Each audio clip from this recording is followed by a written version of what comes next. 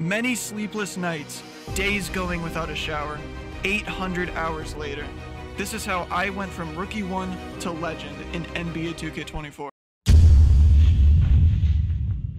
Yo, what's good YouTube? It's your boy IsoNinja back here with another banger on the channel, and today I'll be showing you guys a compilation of my journey going from Rookie 1 all the way to Veteran 3 and hitting top 10. I will also be going in depth explaining the best methods to get the most rep possible and how to get to your next rep quicker. If you do enjoy this video, make sure to like, comment, and subscribe. Let's get right into it. So this is where it all started on NBA 2K24. September 8th, 2023, drop night with my boys Quavo and GH99 Tank. We were ready to hoop. Going into our first game, I was on a 6'2" PG, my first ever build on 2K24, and let's just say you guys are about to witness greatness. You guys can tell this was the first game too because it was literally on broadcast. I was like wondering with the new camera system like how to change it and everything. First possession of the game, you know, that guy goes for a layup. He doesn't really know what to do, neither do any of us because it's NBA 2K24. You know, it's a new game. I did not really play NBA 2K23, so I did not know what the dribbling was going to be like. But you guys see me cooking up here. Passing to the corner, Quavo, white light, brick. I'm not gonna lie to you guys, bro. Quavo in the corner was a disaster. If you guys watch the Twitch streams, you know I play with him a lot. He's bow check now, but you know, patch one, bro, in the corner, it was crazy. Tank out on the break to me. I quick stop, go for the three, bang! Y'all know me, man. It doesn't matter the 2K, it doesn't matter the custom. I'm gonna green that bitch regardless.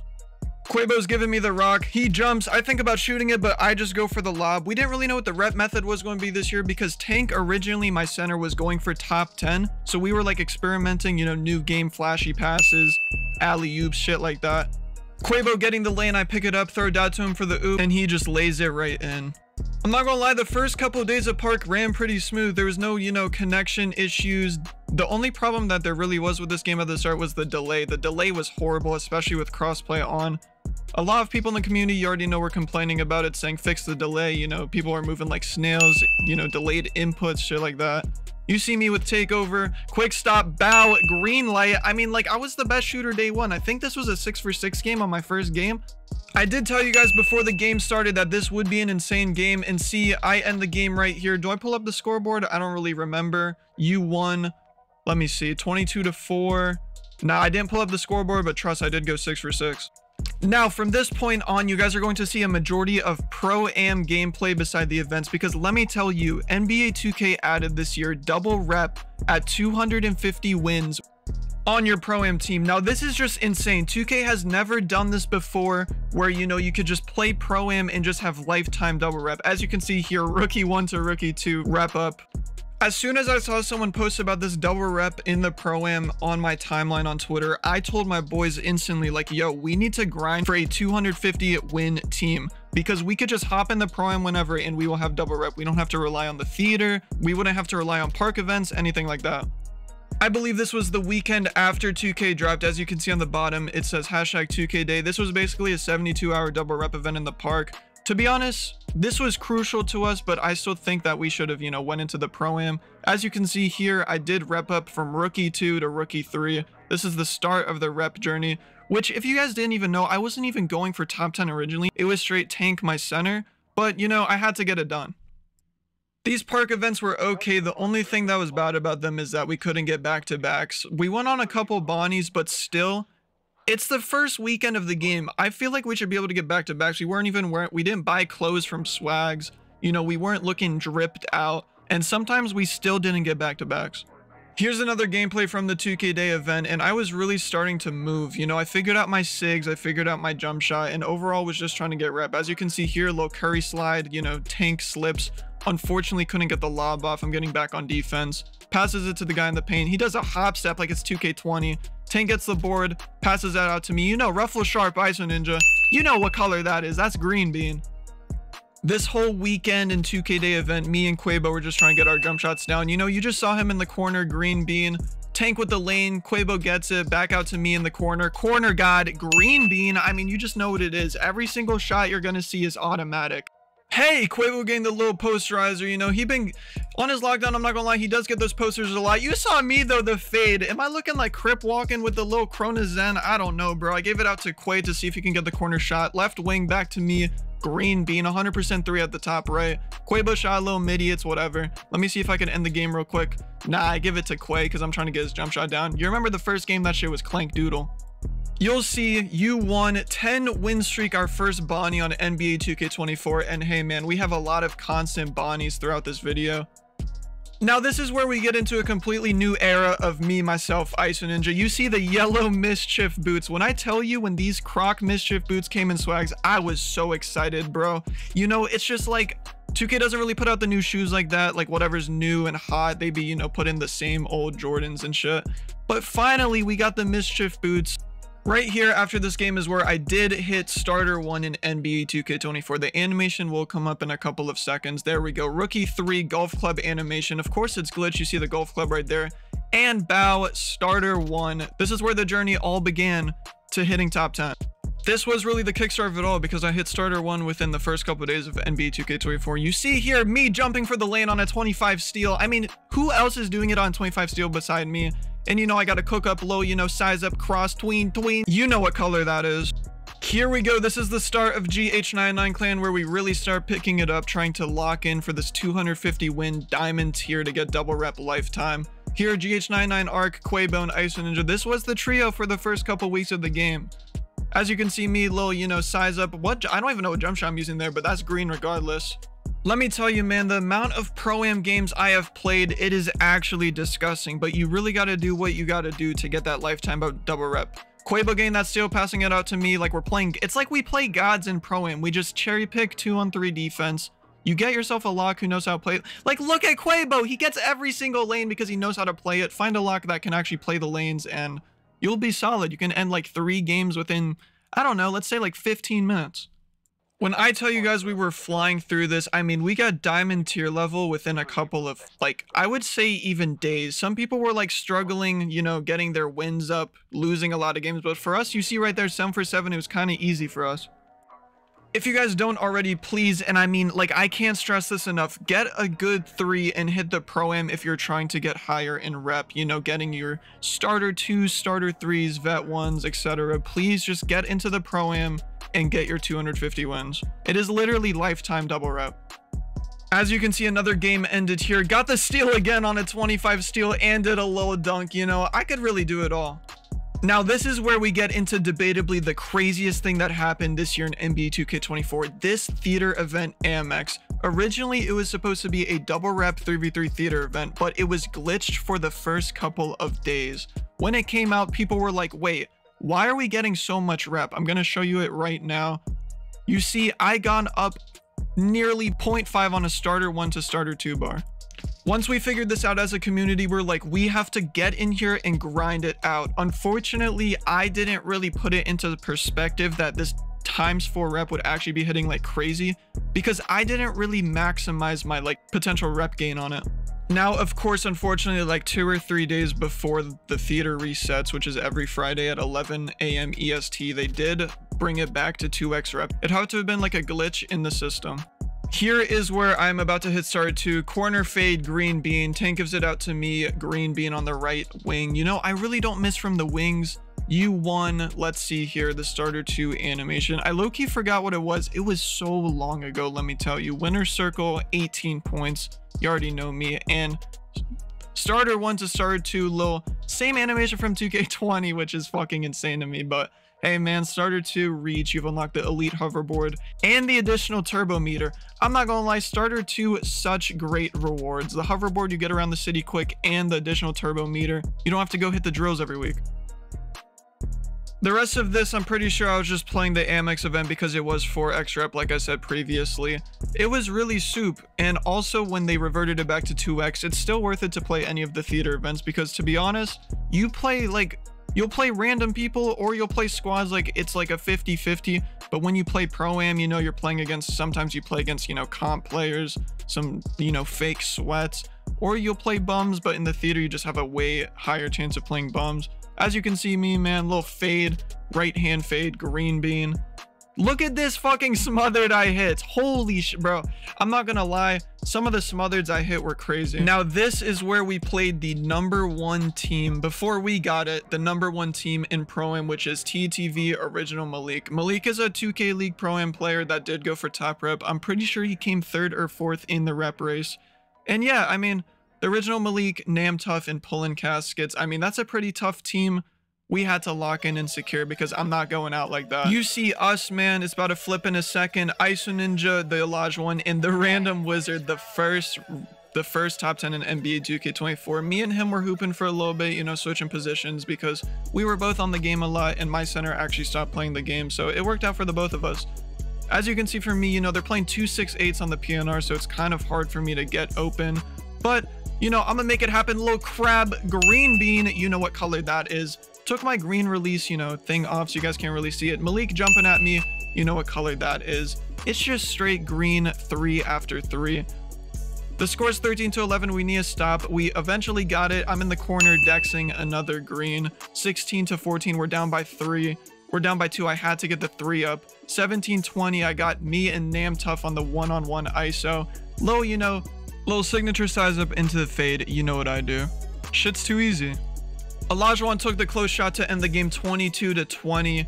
You know me, man, had to shut it down. So this is where we get into some park events that are crucial to rep grinding. I mean, this event Strikeout was a 4x rep event, 8 servers, 2 hours long each. You needed to win 4 games in a row to unlock the 4x rep.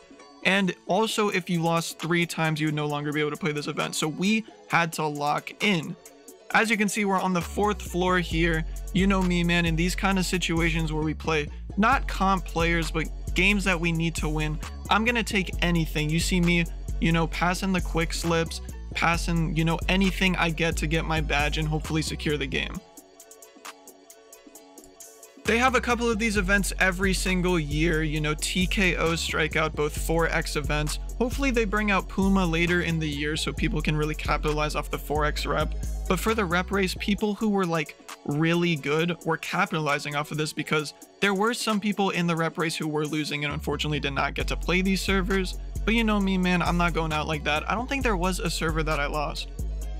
We ended the game going into our next one. You won. Let's see. I'm going to show you the screen right here. Strikeout winner. Congratulations, your next game's on the 4th floor. We're on a 13 streak here with like an hour left or like, you know, 45 minutes, something like that. You're going to see my rep bar in a second.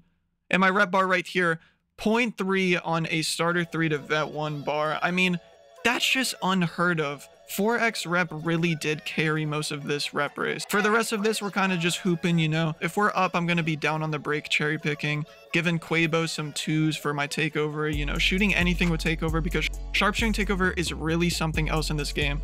What jump shot am I using here? I'm using Patty Mills starter 3 jump shot base. Don't use it anymore, but it was really good for its time. Tank pop into the left wing. Me giving Tank the quick slips, ending another game. Most of these games were ended pretty fast, I'm not gonna lie to you, you know. We had to end these games as quick as possible so we could play the most amount of 4x rep games as fast as we could.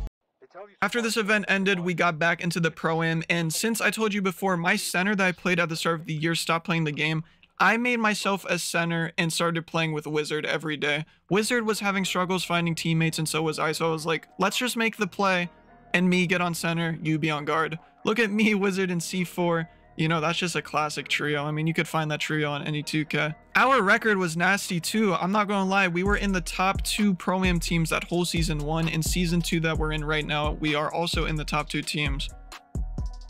Now, this was the first event in NBA 2K24. And what I mean by the first event was the real first event where there were unlimited boosts available. Cage match. This event gave you unlimited rebound boosts if you came top 5. I was trying to win for my man's Quavo on the interior that he was on. It's like cages from old 2Ks, right? Playing this event on a guard or a sharp, whatever you want to call it, is a complete headache, let me tell you. So basically what people would do is just sit in the paint, 1 or 2 people, and just jump as soon as I shot it.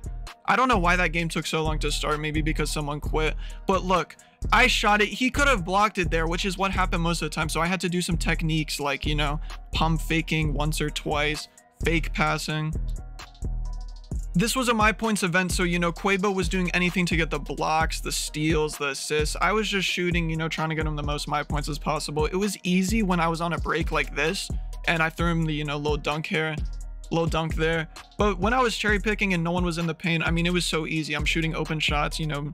The only thing that sucked was that there was no 3-point line, so you had to take 11 twos in this event, which makes the games take so long.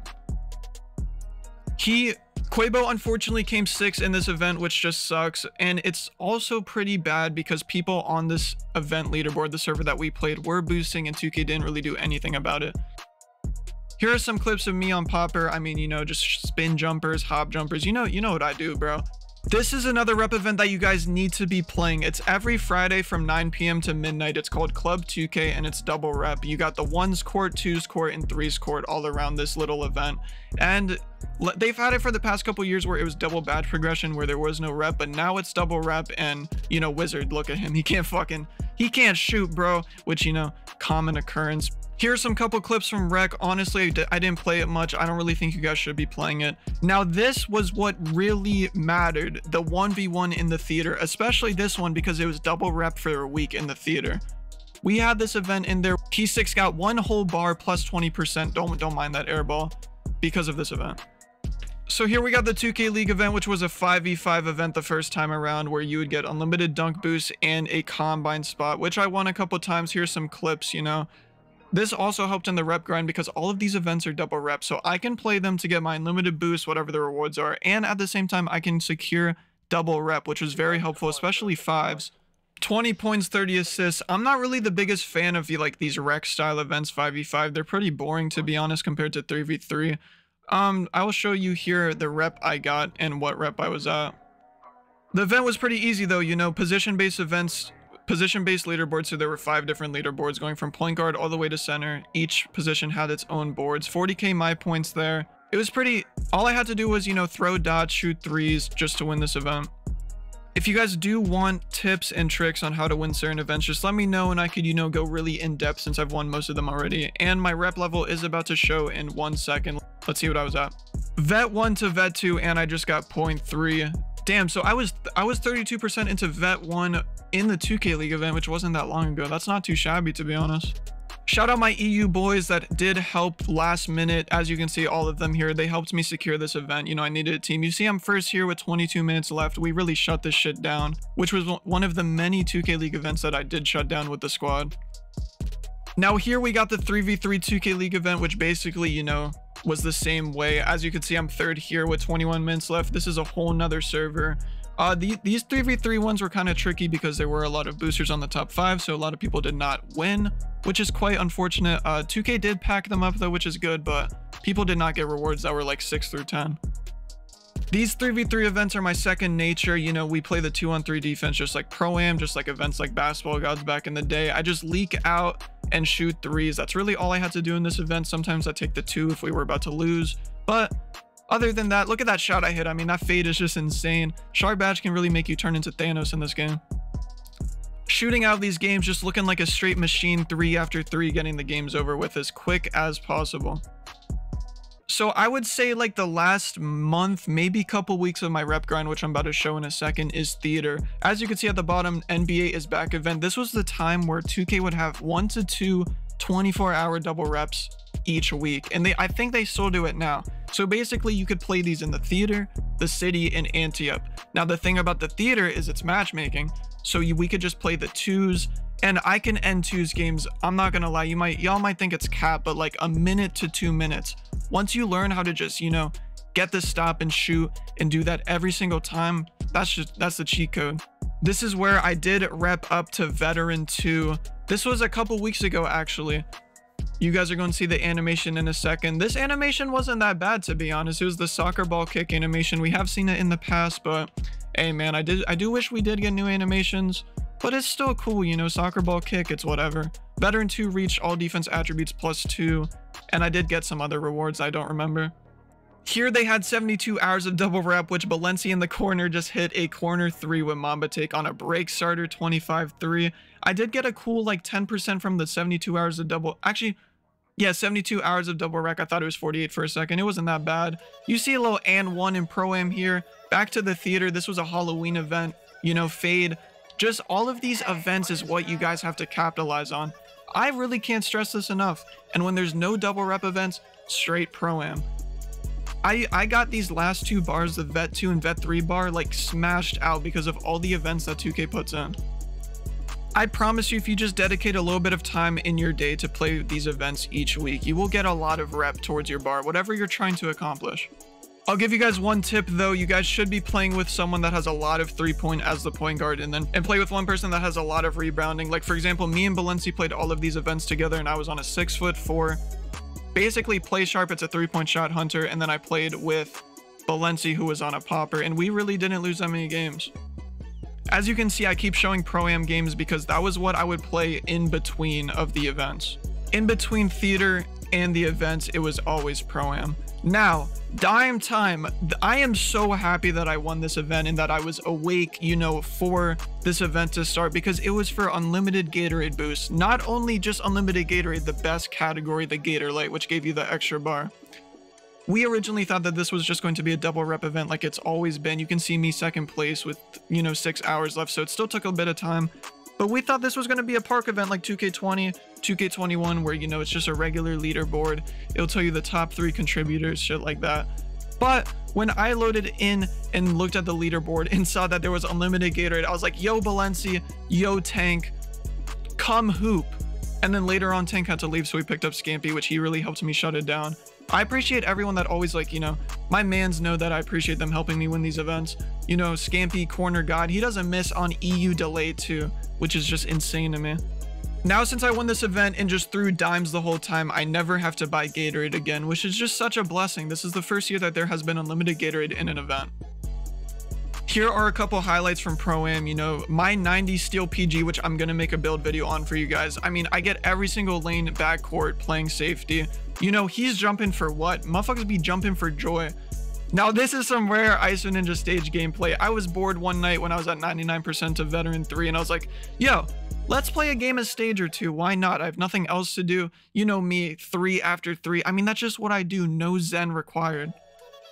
Little fat stop into a 3, talking shit in game chat, you know, just getting a little chatty. And now this is where I hit Veteran 3. You guys, if you guys didn't watch the video already where I hit Vet 3 live on stream, make sure you guys check it out. These are some highlights, some, you know, 3s back to back, you know, just possessions from the game where I scored. And finally, we are at the end of the grind. Rookie 1 to Vet 3, top 10 completed. One of the first top 10 on NBA 2K24. I showed you guys everything, like the best rep methods, how to get rep quick, what you guys should be doing, what builds you should be playing. So you guys should not have any trouble trying to lock in and get Veteran 3 or whatever rep you want, like Starter 2 for the hoverboard and Gatorade, for example, Starter 3 for the animations, Vet 2 for Rebirth 2.0. Whatever you guys want to grind for, you can do it by the methods I gave you in this video. I appreciate you guys for watching this video. I will be giving out some, you know, build videos, jump shot videos, sigs videos in the future. I'm sorry for like the week break it took for my last video and this video. This video did take a while to edit. You know, it was pretty long. Make sure to like, comment, and subscribe. Follow my socials that are down in the description. And if you have any questions, make sure to leave them down in the comments. I will respond to them. You know, it could be rep questions, what build you should make questions, event questions. It doesn't matter. I will make sure to respond to them. And yeah, I'll catch you on another video. Peace.